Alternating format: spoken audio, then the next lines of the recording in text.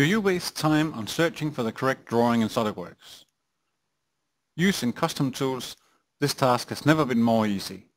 Because we store all references in our database, we always know where your drawings are. Select any component in an assembly and select Open Drawing. This works also in SOLIDWORKS pretty well, as long as your file names are in the same location as your component, named exactly as your component. If you have a part with multiple configurations and each configuration has its own drawing with a unique file name, then you need to browse for your drawings always. Using custom tools, this is no longer needed. Click on the Open Drawing icon and select which drawing you need to open. The preview makes it even more easy to use. We are in the life-saving business. We kill your routines before they kill you.